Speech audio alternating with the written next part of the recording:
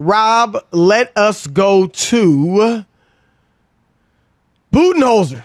The Bucks. We're going to stay with that series. And Adrian Wojnarowski, ESPN, did a report today saying if the Bucks go out with a whimper, all right, like if it ends ugly, 5-6 games, maybe 6. I think if they lose, what was the phrase he used, Rob G? Rob G, what was the phrase he used? He said, go out with a thud. So that obviously leaves a lot of wiggle room. I would say 5 games, Rob, right? Now, maybe if it's 5 games and they're close, the last 2 losses are close. But I think, Rob, honestly, I think if they lose this series, unless somehow they push this thing to 7, you know what I mean? And my only thing is losing to Brooklyn should cost you your job. But it's not just this year. And I know you know that. It's the last 2 years, before this one. So Budenholzer, this is his 3rd year, Rob. First year they get to the conference finals. Great, because they went from the first round, 44 wins, to 60 wins in his first season. And they get to the conference finals. They were up, right? They were up 2-0. They were up 2-0. That's the thing. And lost 4 in a row. To Toronto and lost 4 straight, right? Then the next year, they've got the best record in the East, and they lose to the Miami Heat in the second round. Right. And then this year, like you said, Brooklyn, was Brooklyn favored, Rob G? I mean, they're the 2nd seed. Milwaukee's the 3rd seed. I mean, but there was a feel, but maybe some people did pick Milwaukee. It was, it was close. There were people, that's what I'm saying, who thought, even with Brooklyn, they still thought Milwaukee was better. I don't think a lot of people even with Harden, feel that way. Right. Charles Barkley and Kenny Smith picked them before Harden got hurt. Pick Milwaukee. Right. A lot of NBA people thought that. Nick Wright, our colleague at Fox Sports, he picked them. Nick's been off, a little bit in the playoffs. Yeah, he's had a rough patch. It's been rough for him, yeah. He has lived up to the nickname Nick Wrong in the playoffs so far. The point is this, Rob. You know this. It's all about expectations. And that's what's going to damn Mike Budenholzer or doom Mike Budenholzer is that the expectations are, all right, it's time for you to go deep. And he's always been criticized for not making adjustments. And he's getting beaten by lower seeds. This time it wouldn't be, but still.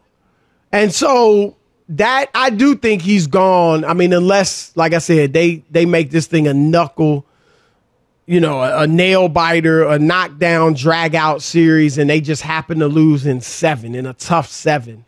But otherwise, I think he will be gone. But I was talking to somebody. I can see it coming off of you're down 49. You remember the game they lost by 39? I mean, like that was a bad look right there that they should never.